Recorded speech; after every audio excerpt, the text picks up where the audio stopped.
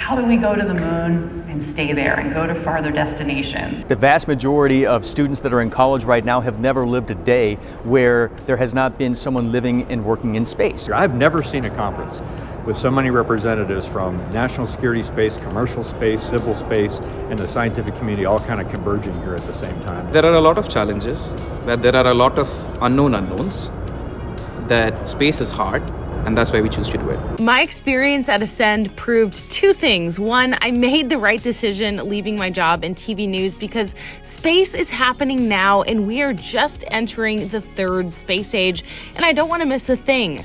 Secondly, it's what you know and who you know, and after 3 days straight of networking in Las Vegas, I now know many more people in the space industry, and I wanted to introduce you all to some of them. Of course, we have a lot of excitement about our return to the moon for the first time in over 50 years, but the Ascend Conference touched every aspect of space you can think of. There were over 400 speakers, which is nuts, and about 1,100 people on site. And I talked to not only people who are already established in the space industry. These are all military ribbons. You might see the Major Cupid behind you also has some ribbons on his, and each one of them is a different decoration.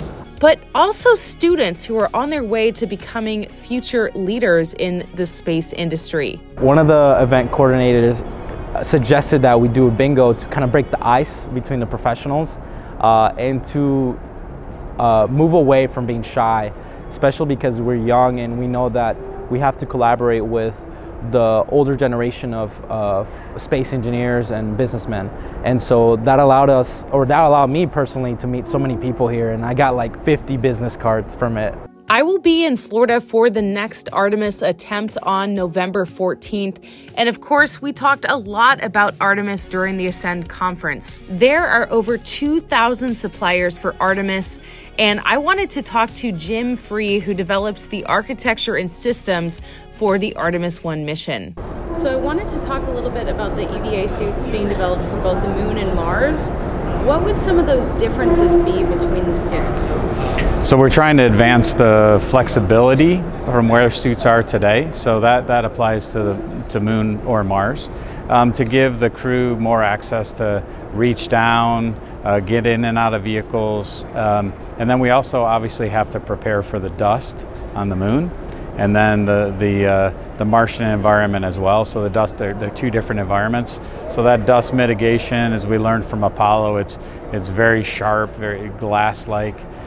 So we're doing things like covering up the joints, redesigning the joints to be a little bit more dust tolerant. That's primarily the things we're attacking. So we're talking about that with the moon specific, but anything different that we're looking at for the Mars specific suits? Well, I think the temperature environment's going to be different, which as you know from the space station suits, how we regulate temperature really goes to the design of the suits. So that with that temperature difference, not quite the same extremes we're going to see on the moon. We're going to have to adapt the thermal parts of the suits differently from Mars. Two of the most successful videos on my channel are about the future of housing. So I asked Jim what the habitats on the moon could look like. So we're working on a number of different technologies right now to help us. Inflatable habitation certainly is something that we've talked about. Our environmental control and life support system is incredibly important to the operation of those. So if you think about Mars, it's a logistical nightmare. So we have to learn how to recover oxygen from the atmosphere, so that we don't have to transport oxygen out there for the crew. We're proving some of that out on space station today, actually flying some of the same systems that will fly on Mars, we're testing on space station today. It's also, how do you put habitation? So if you look at where we're going on the south pole of the moon, the lighting is very difficult. So where we might land today is we're gonna have to land in a different place in 2 weeks. So we can't just put our habitation in one spot. We almost have to think about distributing across where we're going, so that if we don't launch today and we have to go somewhere else in 2 weeks, we have that habitation system to actually go to. So it's almost like a distributed set of camping as opposed to just ending up in one spot. I talked about logistics to Mars being a problem. Logistics to the moon is also challenging. So what we do with the regolith on the moon to build habitats is something we should certainly be looking at. I'm really intrigued by these lava tubes that are potentially on the moon, where the crew can actually go down into the lava tubes, and maybe eventually in the long term that be the habitation that we start to look at for them. All right, so our Space Technology Mission Directorate does an excellent job at trying to mature a lot of technologies simultaneously, and that's what they've been trying to do with ISRU. I worry about ISRU it's going to take a while to build. So we look at ISRU of how do we take the regolith or what's in the regolith and extract from it water or helium or some other metallic substance. But that also takes a lot of power. And you also have to gather all the regolith. So we have to start working on these systems now if we're going to use them in the foreseeable future. And that's really what I want to work with our Space Technology Mission Director around, is to figure out what is our best path forward so we can start developing it today. How do we get people that are really in the mainstream to kind of wake up and get excited? Yeah, well, I mean, I think you getting the word out, I've had the pleasure of watching some of your stuff, and getting the word out is one way. I think it's doing missions. You know, if I look at, I'll take it out of exploration for a second and say, look at what was done with DART and what excitement that created, and the images that come out of James Webb Space Telescope. So I think it's going and doing the missions that will get people excited, and us telling the story, us in the space industry, of why it's important. Artemis 1 is going to hopefully launch here, our next try on November 14th. And when we can talk and people see that vehicle take off, I think that tells a story that gets down all the way into education. And we start inspiring people just like I got inspired when I was young and saw the space shuttle missions. So I think it's demonstrating how the dollars that people invest are paid back to them in inspiration or economic viability or science return. I also talked to Lieutenant General Shaw. He is with the United States Space Command, and he talked about the United States Space Force. This is the 6th department of the military created because of threats to our space industry. It was formed because Russia and China are working on orbit anti-satellite capabilities, so we need to be prepared and able to defend. I really loved your kind of, outlook on the third space age. So can you just tell people more about that? Yeah, Ellie, the thought I was trying to convey was that I think we're entering a new age for space, and I call it the third space age. And very quickly saying, though, the first space age probably best characterized by the Cold War, and that was across all sectors of space. National security was a big piece of it, civil with the Apollo program, and commercial was just sort of embryonic in the first space age, and we were doing some scientific work. And then the second age would be probably the end of the Cold War till just probably a few years ago, where we weren't under threat in space, and we kind of did most of our civil activity in low Earth orbit with the International Space Station, and commercial sort of evolved along linear paths. But man, in recent years, I think we've entered a whole new age. We've had non-linear developments in commercial space with reusable launch and proliferated low Earth orbit constellations that are changing the game. Civil space is going back to the moon, and we're seeing national security challenges in ways we've never seen before that we have to address. And all of these factors are kind of coming together in a conjunction of the space sectors where we're going to have to work together to kind of really work our path through. Right, and it seems like a lot of our younger generation is pretty excited about Space Force. That excitement stems from a sense that, hey, there is a lot going on in space, and it isn't just scientific, and it isn't just commercial. There's a lot. And I think that sense is what we're seeing in the excitement about it, is, hey, I want to be a part of this somehow, and Space Force might be a way that I can do that, and I think that's true. Right. So we're going to need terrific folks of the next generation across all those sectors, but we'll need them in the national security sector too. I mean, we have Guardians of the Galaxy movie, but what if you could be a real Guardian, right? Well, it's a reality. Yeah, we have a Space Force. Thinking about cybersecurity, this professor wanted to take it a step further, and he actually created a really unique game to teach students and everyday people like you and me how important cybersecurity is right now. Today I'm going to be running a game called CyberStar. CyberStar is a active learning game. It's a real-time strategy game played between players. The players They are states, nation states, and their objective in this game is to become leaders in space power. And how they do that is by collecting the most number of satellites that they can within a simulated 10-year period.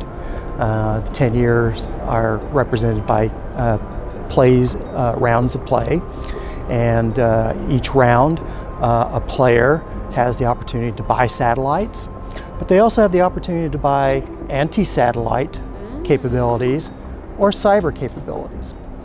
So it's a space power projection game, but it's really a game that's meant to instill the importance of cybersecurity in space operations.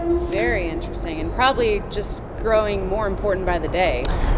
Very important, especially today, in today's world. As you know, space is a strategic asset, and it's an important part of the U.S. security strategy. And there are competitors and agents in the world who would like to be able to reduce our ability, and they are investing in ways of asymmetrically, if you will, try and reduce our ability to project space power. One of the way is through anti-satellite, ASAT capabilities. Another way is through cyber. The big difference is this: about 4 or 5 nations today have ASAT capabilities. All nations have cyber capabilities. Right. ASAT capabilities are very expensive. Cyber capabilities are not. And this game is meant to accentuate that. Okay.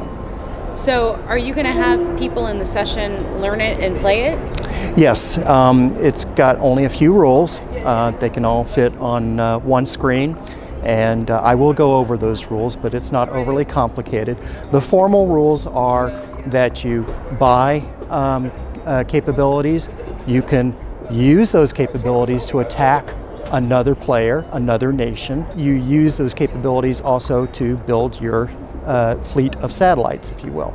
Again, the objective is to have the most at the end of 10 rounds.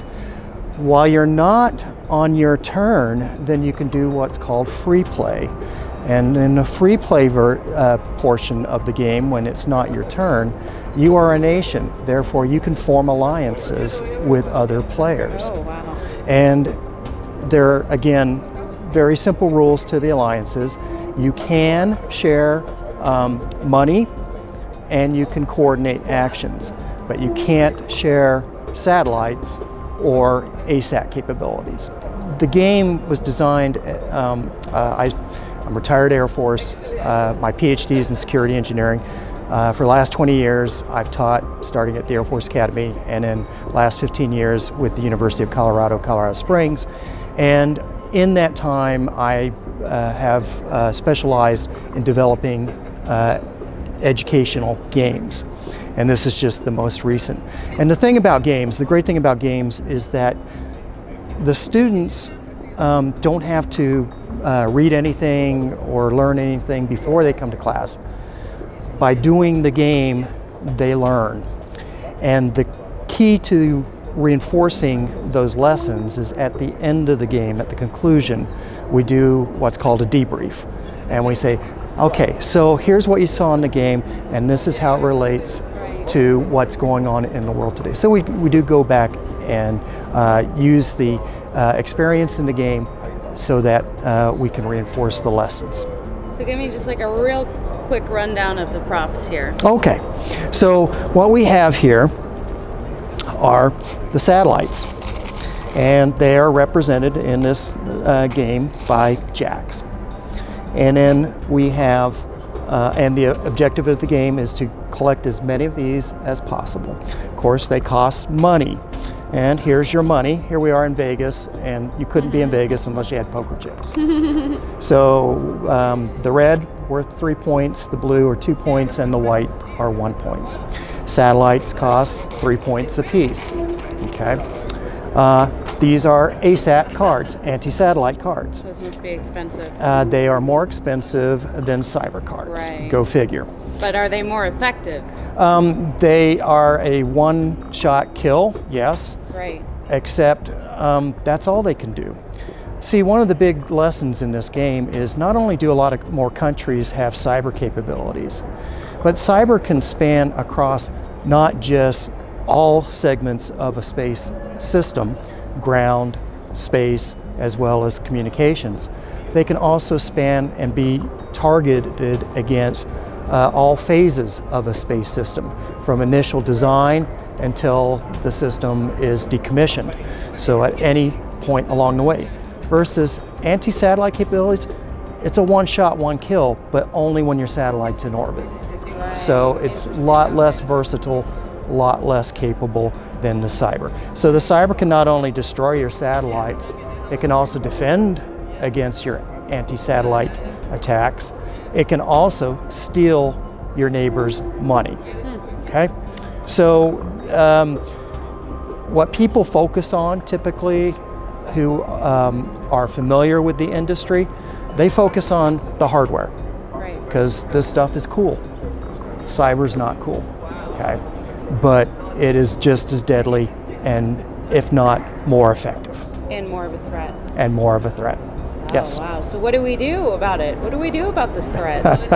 Right now, cybersecurity. Well, cybersecurity is the first step, and awareness is the first step to cybersecurity. So you have to constantly be vigilant in order to protect your systems, and we have gone a long way, or come a long way, in both the industry and also cybersecurity in general, that we understand that a lot better today than we did just 5 years ago. And that we do a lot more today than we did just 5 years ago. The bottom line is, there is no cure for cyber attack. You can't prevent it. All you can do is be vigilant and take the measures. And if you fail to do so, then you're setting yourself up for failure. If you're reacting, it's too late. Exactly right. The volume of cislunar space is 218,000 times the volume of Earth. So not only do we want to keep it beautiful, but we also want to keep it safe. I was really looking forward to hearing from Gwynne Shotwell, but unfortunately she had to cancel due to personal reasons at the last minute. But we did hear a talk from Jessica Jensen with SpaceX, and it was really interesting. So here is some of that discussion. So this is a picture of the Starship vehicle, our first orbital vehicle that we are working through a series of static fire tests to get to the first flight. Starship is a fully reusable launch vehicle and space vehicle system that's going to be capable of carrying tons and tons of cargo and crew to interplanetary destinations. That's what we're designing it for in the long run. So as we're working up to this first flight, we're also building a whole fleet of vehicles, a fleet of engines, ships, boosters. And the reason we're doing that is twofold. One, we want to start out very quickly with a rapid flight rate. We want to use test flights and our early Starlink missions to learn and iterate quickly and get to solutions that are going to work for everyone in the future as fast as possible. The other really cool thing about building up to a rapid flight rate very quickly is it ensures that your designs are simple and manufacturable. And what that really translates to for us is lower costs and simplicity. And there's something simple, you know, when you talk about these vehicles, we want vehicles all over the solar system. These vehicles might wind up being bases on the moon or Mars. You want simple systems that are easy to build, easy to repair, easy to fly again. So when I think about sustainability, simplicity is really a key part of it, and I think that will lead to reliability. And then as we talk about what's next for Starship, I actually want to take a little step back, and Pam talked about this a little bit with one of the questions. I really want to elaborate on public-private partnerships and how they can be incredible enablers. So more than 10 years ago, NASA issued a request for proposal for cargo services to the space station. And that was kind of it. It was just like, you know, they need cargo to the space station. They put it out to industry. One of the unique things about it was it only specified requirements for the cargo capabilities and for safety of the space station. The rest was left up to industry. And what's so cool is it brought out an amazing competition. So it developed two vehicles, Dragon and Cygnus, which are actually very different and provide complementary services. And so the kind of the loose or the not so over constraining requirements led to these great vehicles. And then on the SpaceX side, that has enabled everything. So Dragon is now carrying commercial crew to the space station, private astronauts to the space station, private astronauts into space. All of that learning is also going to be contributing to exploring the solar system. You know, it also enabled a launch vehicle and launch vehicle reuse. And Falcon 9 now supports national security payloads, NASA scientific payloads, telecommunications satellites. And it's so cool to think that basically all of that, you know, with our own internal funding as well, but I really think, you know, none of this may have happened if it wasn't for that initial public-private partnership. So I always want to thank NASA for that one, because it's really cool. So I think thinking back, everyone should think back to that example, and how can we do more of that moving forward into this new regime? The new regime is Moon. So SpaceX is just so honored to be a part of the Artemis program. And one of the things we're doing is, similar, I talked about Falcon 9 is flying all these commercial missions. So we fly a lot of commercial missions, we also fly government missions. And what that does overall is builds up a flight rate and lets us actually reduce the financial and technical risk to the government. And so we've actually shown that on Falcon 9, and we want to do the same thing for Starship. So basically we're working on the human landing system. We're working on that in parallel with developing Starship for commercial capabilities. And we're going to start off by flying Starlinks, and then we're going to incrementally build up the capabilities that it takes to safely land humans on the moon. So I really think this is a good way to do things, and we're super excited about it. The last bit is, how do we go to the moon and stay there and go to farther destinations? And there's a few things that SpaceX is going to work on to help enable all of this. So one, it's so important for all of us to lower the cost of transportation. That is just kind of, that's going to be a huge enabler. So we're going to work really hard at that. I think the industry all wants to work hard at that, but that really is key. Reuse and sustainability of vehicles. So when we think about going to the moon, we're also thinking about, you know, landing there, but then having vehicles that, you know, come up, they go back up to the lunar gateway. There's vehicles that hang out in low Earth orbit, propellant depots, there's refueling in orbit. We've really got to think about all this together and how to build, you know, sort of the sustainable presence. And the last part is, I think from the SpaceX side, for sure, we are going to work on, we want to be able to deliver significant amounts of cargo and infrastructure for all of these missions. I think that's going to be absolutely essential for letting people live, work, and do research on the moon for long durations. So we're so happy to be a part of all of this and really excited for the future. One of the biggest things that I took is that engineers are not the only thing moving space forward. It's actually policymakers, people in economics, people in business development, and coming together will drive us forward to this new space economy. What has been the most interesting talk that you've heard so far? Something related to cybersecurity. I don't really think too much about the threats in space technology, but putting satellites into orbit, there's a lot of threat when you create a lot of nodes. When you put a lot of satellites into space, other competitor countries can take over and put potential hazards and take information. So that's something I never considered. The reason I want to work in this is because it makes natural sense that this is the future of humanity. And what are you doing specifically? I am an astronaut injury biomechanist. I study how astronauts could get injured, and I try to make spacecrafts safer for astronauts to fly in. So tell us some stuff about astronaut injury and preventing it, or some stuff that we might not know.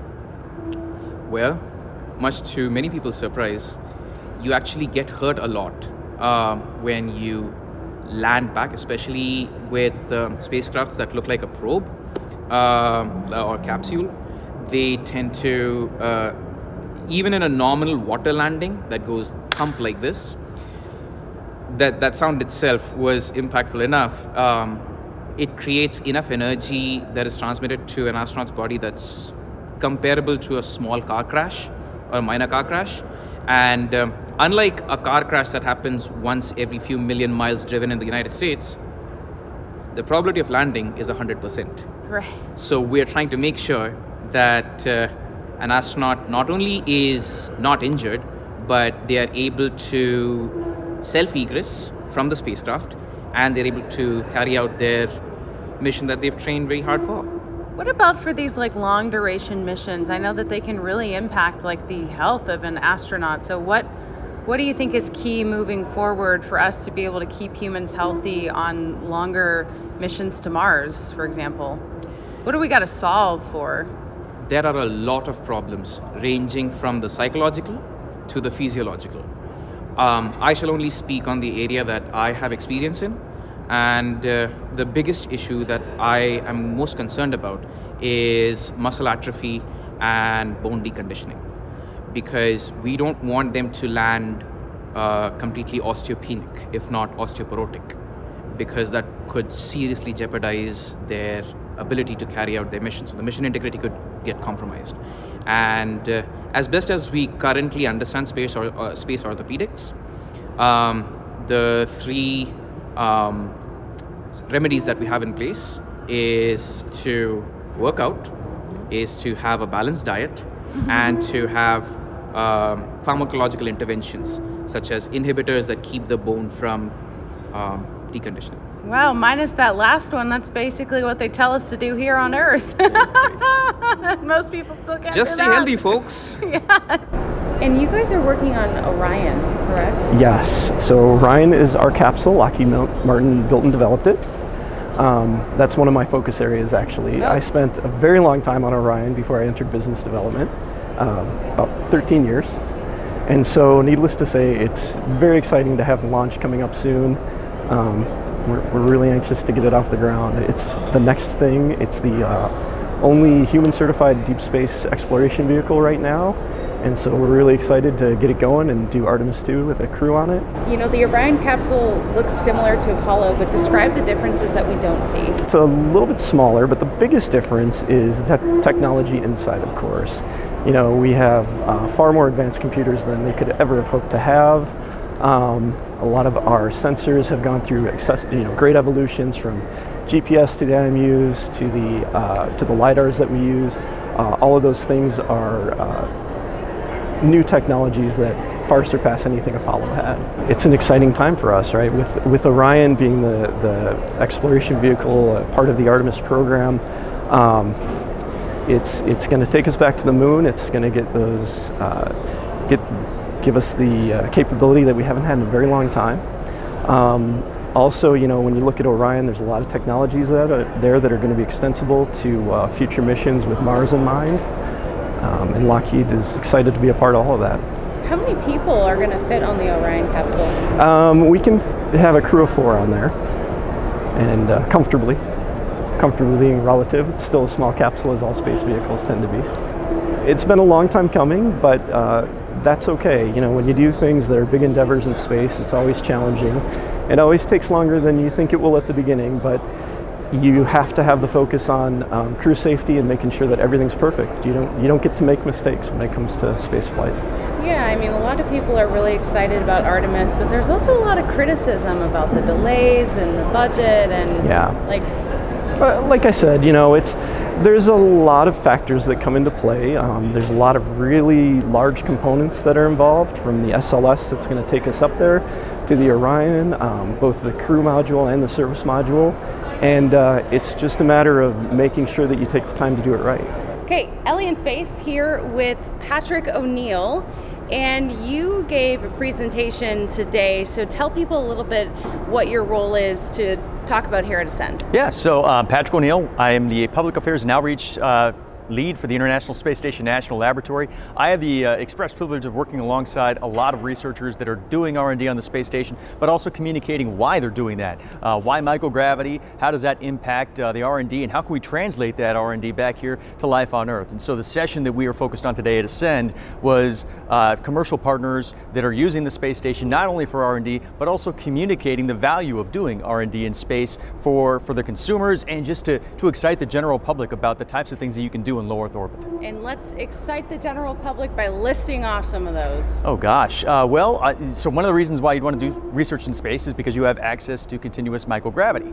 One of the things that we have here on Earth is that we are constantly held down by gravity. So what if you were to take science to a different realm? It's almost like going from like a 3D to now having this fourth dimension that you're able to leverage. And by doing so, you're really able to look at a myriad of scientific applications. What's also cool about the space station is the unique vantage point of it, where it covers 90%, I want to say, of Earth's habitable environment over the course of any one day. And that's different from a lot of other traditional satellites where they're not able to encompass that much volume over the course of a day. And then lastly is the extreme environment. Not only are you able to do research inside of the space station, but you could also do research on the outside of the space station, where you have temperature variation spikes, you have atomic oxygen, you have radiation levels that are heightened from what it is that you have inside of the space station. So by doing stuff on the outside of the space station, you can literally say we are testing it in the most rigorous environments imaginable. Let's talk about that kind of ongoing transition right now from the ISS to something else in the future, and what you think about that. So as of right now, the International Space Station is slated to remain in orbit through 2030. But what NASA is also doing is they're making the investment into the next generation of space station or space stations. So commercial LEO destinations is what we are calling them. As of right now, NASA has allocated awards for 4 different concepts. And so the thought being that eventually NASA could be one of many customers that is able to leverage a space station in low Earth orbit, as opposed to on this particular space station, we as the taxpayers of the United States are really kind of ensuring the viability of the space station. But again, hopefully we will now pass over some of that to the private sector, and again, NASA, as well as a lot of the international partners, can eventually take advantage of these commercial LEO destinations in low Earth orbit. Sometimes it seems as though as space communicators, you're almost kind of talking in a bubble, like an echo chamber. How are we able to kind of get outside of that? And I thought it was a fantastic question, because one of the things that has happened is we're launching so much so frequently now that in some ways it does kind of diminish our ability to really talk about the exciting things that are happening. It's almost as though it's sensory overload. So it's really important for us to not only engage with mainstream media, but also to really work alongside influencers and those that are interested in talking about space. And that's a great way for us to be able to really get people excited, so that way the people that are consuming this type of material, they're already interested in what's happening in low Earth orbit. So now let's just give them more information and get people more excited, and eventually that will be something that becomes popularized and goes out to the masses. What's really fun about the ISS National Lab is that it opens up access and opportunity for R&D companies that maybe traditionally might not have been associated with doing stuff in low Earth orbit. And so, we've had the chance to work with entities like Budweiser. I'm wearing Adidas shoes right now. Adidas launched multiple investigations to the space station, trying to improve the foundations of its boost technology. And so those are really fun, because those are recognizable companies that are brands, but at the same time we get to tell fun stories and get people excited about doing R&D in space. But on top of that, we also work alongside more traditional types of entities like the National Science Foundation, National Institutes of Health. So it really does, it's a wide swath, if you will, of the types of collaborations that are possible on the space station, ranging from fundamental research to applied research to advancing technologies in low Earth orbit, and also furthering business models in space. The vast majority of students that are in college right now have never lived a day where there has not been someone living and working in space. And I think that when people take a step back and realize the ingenuity that has gone into the development and the sustainability of this particular space station, and the benefits that has brought to all of us from R&D, as well as just the general excitement of being in space, I think people are really surprised when they realize we've been doing this for a very long time. It's not just a technical conference. The fact that you have people from very different verticals all assembling here. You have people from Space Force, you have policy leaders, and you have the ones who have the funds to make it happen. Someone who I was working with told me about Ascend, the fact that there's going to be a lot of people from her company here. And the more I read into it, the more I realized that I'll be missing out by not showing up here. Our experience at Ascend has been terrific. It's great having all the movers and shakers of industry talking about what's happening and what the trends are. Especially, we're here to hear the latest from NASA and STMD. STMD has been incredibly important for Transastra through the NIAC program. And it's been great also meeting with potential business partners and customers, and just socializing and greasing the skids for lots of future business. To see the, I'll say the future of the workforce, that at one point I used to come to these conferences and I was on that end of it, and I had so much energy and enthusiasm that I see even doubled here. And what the potential of things being discussed here. It's gone beyond, you know, how can we improve a rocket propellant that's used every day to taking care of cislunar space and sustainability, themes that make me know that the space pursuits are going to go on for years. So it's energizing for me. We were here last year. I personally was not here last year, so this is my first time around. It's great. The sessions have been excellent so far. I like the diversity. I like some of the focus areas. New areas in the industry for people to start talking about, which is great. Tons of nuclear sessions, which are very interesting.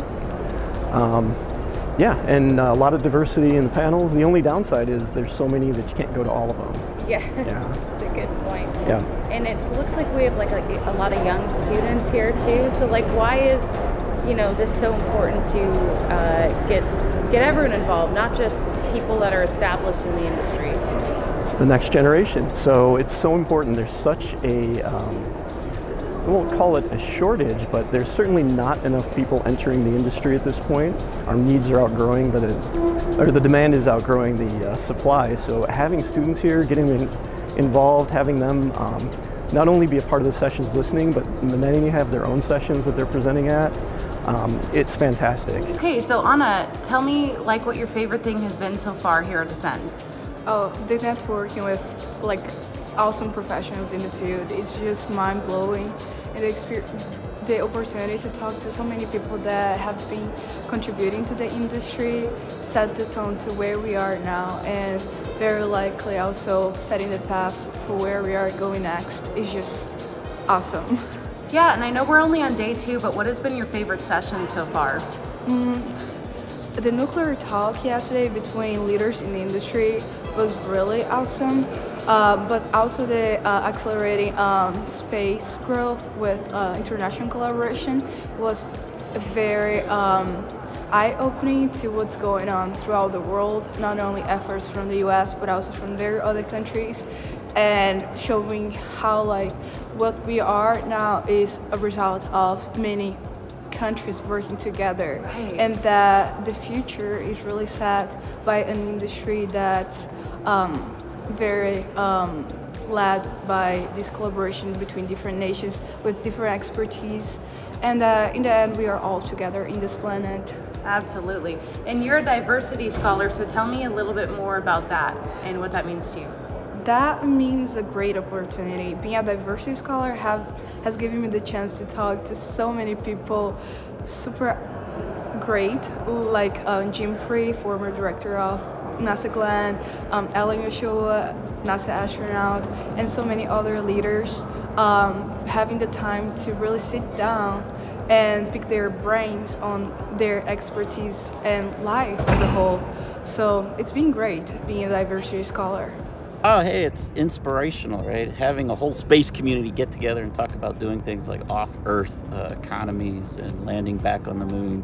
It's inspiring. That's kind of my takeaway, just being around people that are inspired to go do something big.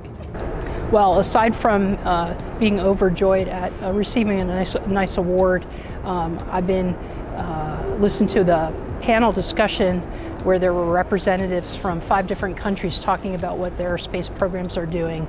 And it was lovely to get that wide of a perspective on what's going on in our industry. Oh my goodness, well, each day has brought so many interactions that we just couldn't have anticipated. I think my favorite, if I had to put it in word, is 2 words. The volume of people here, the number of people here, and just the opportunities for face-to-face interactions, person-to-person conversations that we just can't have in any other forum as productively as we can here. And that part has been inspiring and productive and encouraging and engaging and leading to all kinds of follow-up with our own organizations that we will take with us as we go back home. Right. I mean, what a group of people, and also what a group of speakers. What has been your favorite talk so far? You know, I don't think we're allowed to say all of them. They've all just been out of this world, if you will. Enjoyed the summit ballrooms, of course, the big picture views, but even the technical forums have had topics that are just spectacular. So Our only regret is just not being able to bring as many people here as we want to, and we're hoping that's going to change next year in Houston. Absolutely. Great. Perfect. There's so much potential in space today that is greater than it's ever been. Opportunities to work in things. It's not just being an engineer or a scientist. It's also how you get involved to be a visionary. You know, what do you think of when you think of the moon? I talked about lava tubes. You know, to me that's fascinating, and I'm a space geek. But there's so much more for artists to do than today, and even the basic 2-year degree that people can get and make an incredible living working on space hardware every day.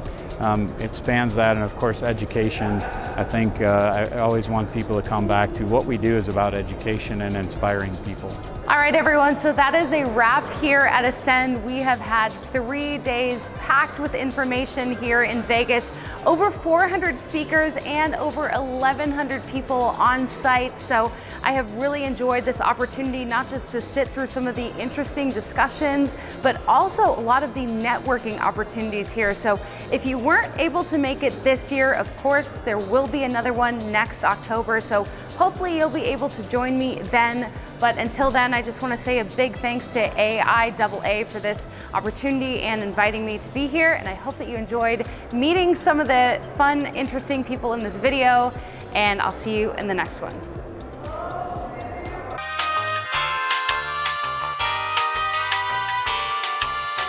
Here at Ascend, so there.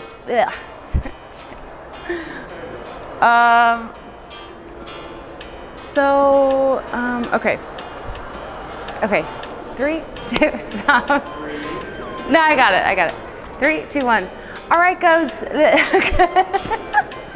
Okay, 3.